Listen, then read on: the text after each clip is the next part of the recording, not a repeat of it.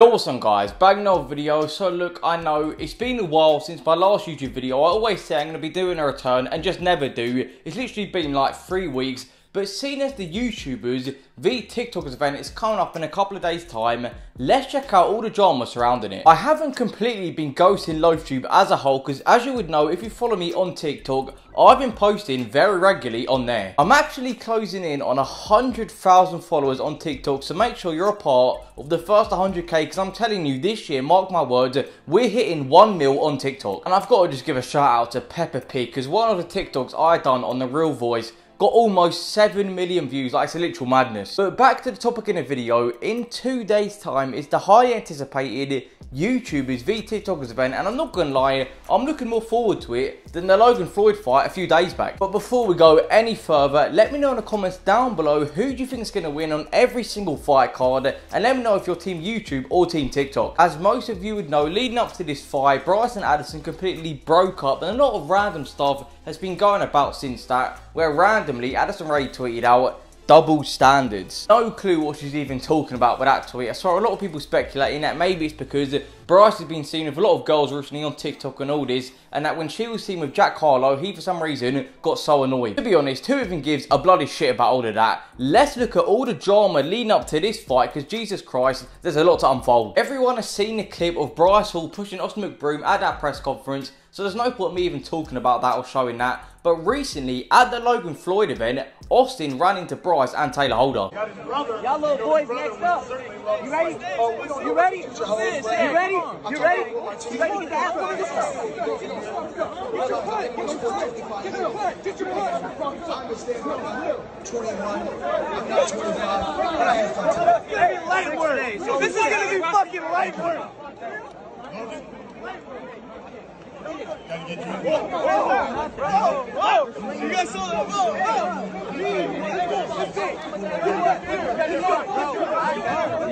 Back up.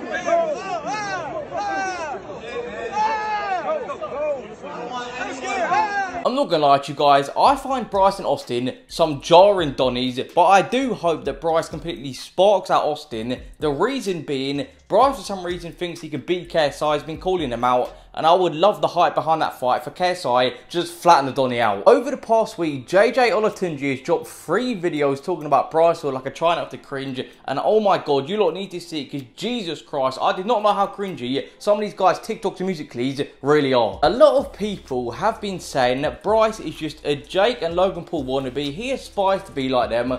Well, it's a little bit awkward when Logan Paul said this in a recent interview. Alright, so at first, I was telling everyone, Bryce. I was like, Bryce is gonna win for sure, cause he's been in fights. He kind of got that like pit bull, like angry, like kind of dog mentality.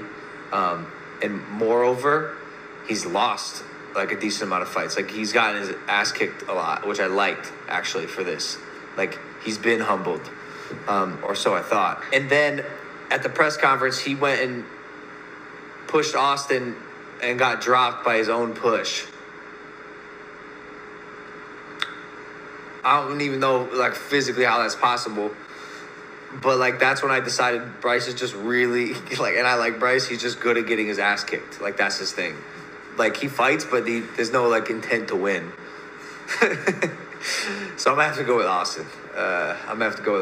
Poor Brian Hall, that has got to hurt his ego, that the fact his own idols don't even think he has a chance in the fight. Talking about an idol, if you're this far into the video and you're still not joining Loafers, what are you doing? Smash that red button. Although, to be fair to Austin, he has been marketing this fight very well. Recently, I've seen him getting numerous different altercations, and I think like last week, he done a meetup on Rodeo with loads of Team YouTube. Literally, I think there was hundreds, if not thousands of fans turning up to the event in support of Austin and Team YouTube. It got completely shut down, and the Los Angeles Times even wrote an article about the whole thing. And then literally, only a few days after that happened, Austin McBroom ran up on Jake Paul, went viral all over Instagram and TikTok, because I think Jake Paul posted some TikTok talking about Austin cheating on Catherine, trying to get in all these girls' pants, literally talking reckless. What's up?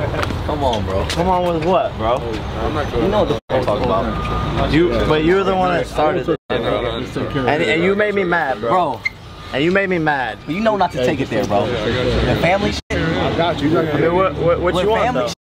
But what you want? How long have I known you? How long have I known you? Yeah, exactly. So why are you gonna hang out with my opponent like that? That makes you that mad? Well, you take it there with the family shit, though. You know better. Of course. Just like everybody else. Of course. Why would you do that shit? Hey, if you want to start, I'm gonna finish it. Alright, so that's where we're going with it now? The thing with Jake Paul, he's been like 6'9", where he has no boundaries of what he's saying. He's doing anything to sell the fight. He's talking completely reckless. And the fact that it's obviously working, he's got like 3 knockouts now. Pro, everyone's hating on him while still making M's in the process. That's where we're going with it now? That's where we're going with it now? If you want to do that, that's what I'm saying. Don't start something that you don't want to get yourself into as a man. Bro, we talked about this though. You know that. We talked about what, this. bro? We had conversations about this shit. You already know the game. If you want to start it, then I'm gonna finish it. I thought we was boys. Me If too. we're not boys, then for sure, then we can run it up after my shit. After I knock Bryce out, you coming up next. Get the security out here. We can run it right now. Hey, let's run it then. Yeah, let's go. Get the security out here. Let's run it Create then. a circle. Let's run it then. Yeah, create a circle. If we're not boys no more, let's run it then. Let's run it then. No, I'll fade him up right now. Fuck all the cameras. It's cool. No offense to Austin, but if Jake was to really put some hands on him right then and there, Austin would have got slept in about 30 seconds. Jake's been training boxing for like 3 to 4 years, whereas Austin's probably done it for like 3 to 4 months. It's cool. Get a security out here. Me and you can run it up right now. Worry about training. Andrew, look at me in the eye. Worry about training. Andrew, back up here. Back up here, Andrew. Hey, worry about training, bro. Let me do my interview. I want to fade him up right now. Let me respect my man. Please, I want to fade him up right now. Please come back here so I can fade him up, bro. Please come back here. I'm not trying to do this security guard holding shit back. You fight real fighters. I know, I want to fade him right now. You fight real fighters. Jake's wearing black forces, bro. Jake's wearing black forces. I think he's about it. You're a wannabe Jake Paul. You got my text. You're a wannabe Jake No, Paul. Bryce is, and that's why he's gonna get knocked out. And you're coming up next. You're copying. And you're all coming my up next. shit. You're coming up You're next. copying all my shit. You're a clown. Let's go. Come on, let's go. Fuck them. I mean, Austin has got a point. Bryce Hall is literally a Jake Paul wannabe, a Jake Paul clone, but only time will tell if he can back it up in the ring. Personally, I feel like Austin is going to sleep Bryce maybe in like round 1, 2 or 3. The reason being, in that press conference, Bryce Hall, he just couldn't control his emotions. He was getting all aggy, sitting there shaking his leg, and I think Austin can remain composed and in the ring just pick him apart. The main factor though about this card, and especially the main event, both Bryce and Austin, they've been talking reckless. If they don't have knockout power to back it up, it's going to be a bit embarrassing. Anyway guys, I'm for the video. I hope you did enjoy it. As always, let me know your guys' thoughts in the comments down below. Who do you honestly think is going to win on every single card, from the undercard to the main event? But as always, from #Loafers in the comments. Follow up my social media, Instagram @LoafTube, same as Twitter. If you did enjoy, please drop a like, comment, subscribe, and I'll see you later.